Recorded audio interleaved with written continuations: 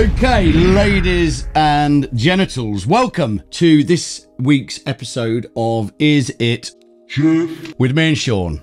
And today we are looking at a plugin with lots of knobs on it with a name that I don't understand. And I'm going to hand straight over to McColl SV here. This is the Tone Project's Unisum.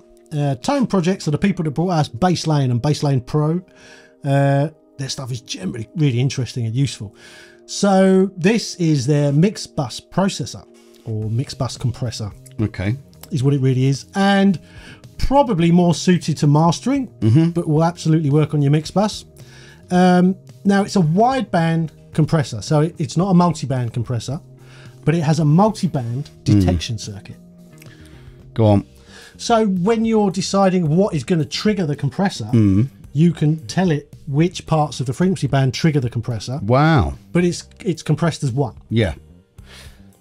Okay, so are you able to give us a scenario where that would be a relevant or useful tool? Yes, I am. Would you like me to?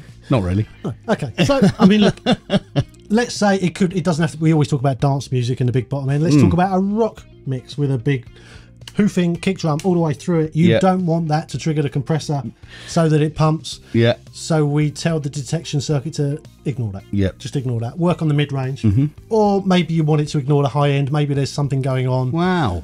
You know, you can totally dig in. You can see the controls. You can totally dig in and tell it, I want you to react to this, but compress the whole thing evenly. It's just amazing how some people really sort of know what they're doing.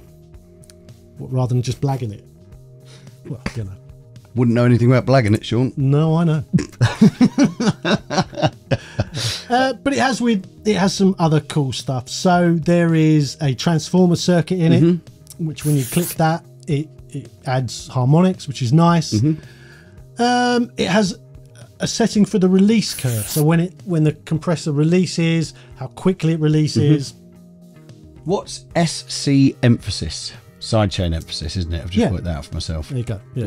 Good. There's also a link control in the middle. So rather than just having a link or unlink for left and right, you can dial it in, which is really interesting. So we've talked about this before. So let's say you've got a floor tom hammering away in a tune, and it's all over on the left. Yeah. And it's like this is just making the whole mix clamp down. You can unlink it, and then it will just clamp on the left. Oh. Or maybe that's too weird, and you want it to clamp both. Yeah. Or maybe you just want to dial it somewhere in between. So really useful. You know, it's good sometimes to have left and right to be a bit different. And of course, you get a full 14-day demo without any noise, don't you?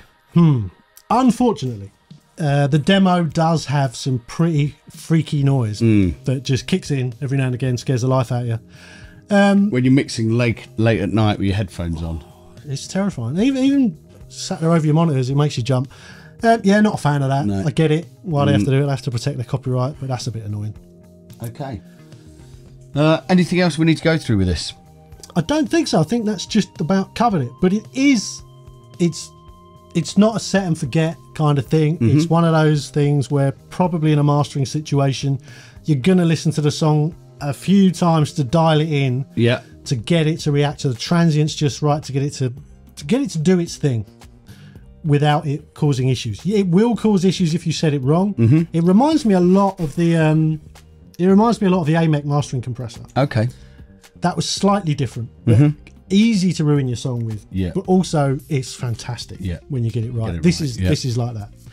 Okay, so the Tone Project's Unisum. Is it shit? Not at all. It's really, really nice. Is it worth $199?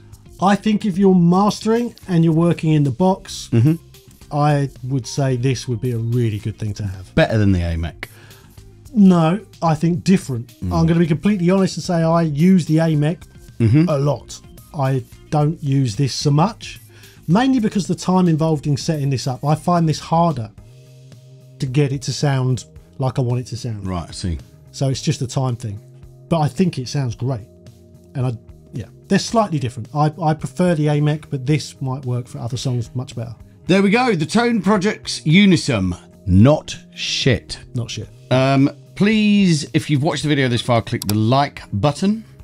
and subscribe so you know when we're putting out the next video. Check out our Instagram, Studio Life 101. And we have a Patreon, so you can donate money to keep us going.